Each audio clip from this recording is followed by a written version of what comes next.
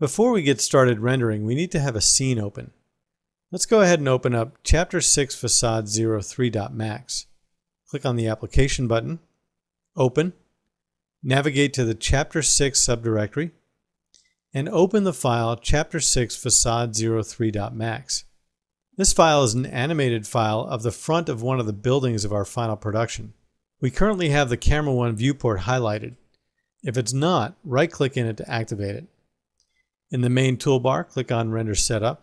Now, in time output, we don't want to render just a single frame. In most cases, we would choose the active time segment. Currently, the active time segment goes from frame 0 to frame 100. You can also enter a range of frames, say 50 to 75, if that's what you need to render. And you can type in to render specific frames.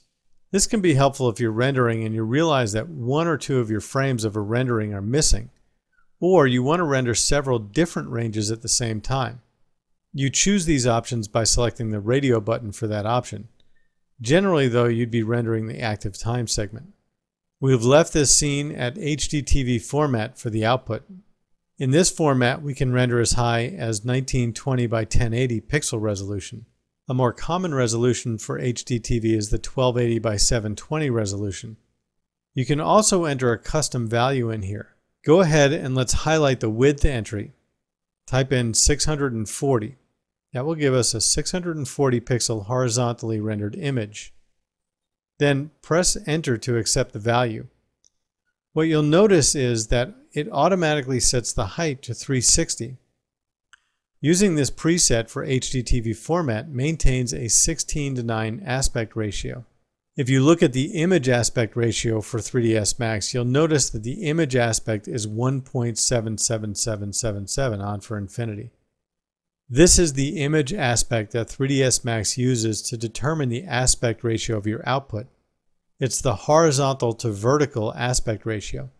We also discussed the pixel aspect ratio of an image.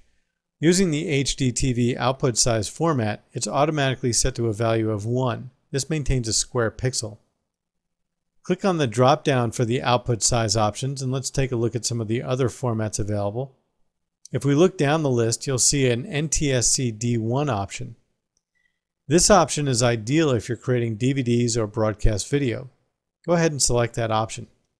Now we could be going out to videotape, and here we have the image resolutions that we can choose from. You'll notice that it defaults to the 720 by 486 pixel resolution. Now take a look in the pixel aspect ratio and notice that it's set to a value of 0.9. This means that the pixels are not square, they're rectangular.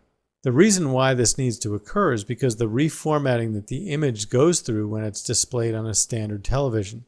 Remember, check with your client beforehand and find out what formats they're going to be delivering their animation in. That way there's no confusion about what image format and resolution you need to render. And when you're doing this in the business world, it saves you time and it saves you money.